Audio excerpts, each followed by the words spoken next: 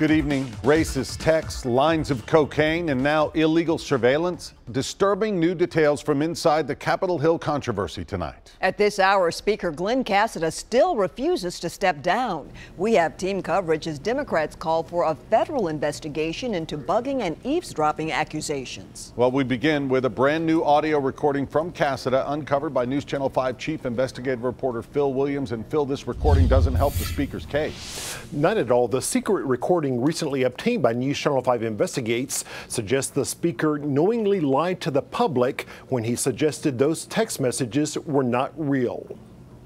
I do not believe those are true. House Speaker Glen Casada, in the hours after news broke of racist text messages from his chief of staff, Kate Catherine, lashed out, even suggesting that the texts obtained by News Channel 5 Investigates were fake. So I just refuse to believe anything else because of what I know firsthand. But the day before, Casada had his suspicions about the source of the text messages, calling up a former associate. So what's happened is this accusations that Kate has sent some inflammatory text messages. You haven't released any personal text messages that Kate would have sent you, have you? When the person repeatedly sidestepped Casada's questions, the House Speaker indicated his suspicions have been confirmed. Well, I wish it sounds like you might have released something.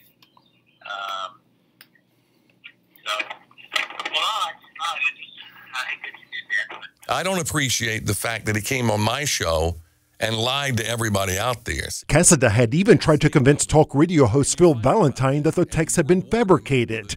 Today on the air, Valentine was fed up with the House Speaker. I'm asking tough questions, no doubt, but I'm expecting honest answers. Casada's story began to crumble after News Channel 5 Investigates produced a selfie from those text messages in which Catherine boasted about his use of illegal drugs. Other texts showed vulgar exchanges about women with the speaker himself.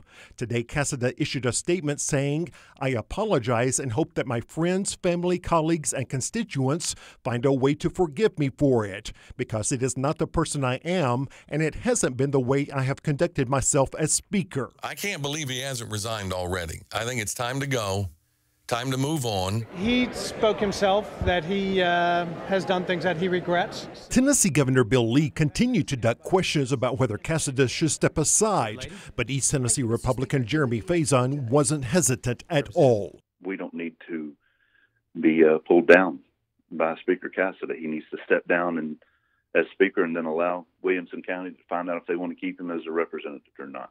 Faison, who has a biracial child, said the fact that Casada himself was in a text message exchange in which his aide referred to a West Tennessee district with this black people meme hits especially close to home. How does anybody of color that's not Caucasian, how do they feel that the third most powerful man in the state of Tennessee was complicit with racism?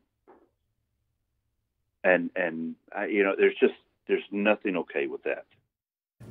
Now, Speaker Casada's apology did not address his initial insistence that those text messages were fabricated. He said he wants his House Ethics Committee, the committee he appointed, to investigate what he calls the termination of his chief of staff, although Kate Catherine supposedly resigned. Still, there's no suggestion that he himself ought to face an ethics investigation. In the newsroom, Phil Williams, News Channel 5 Investigates.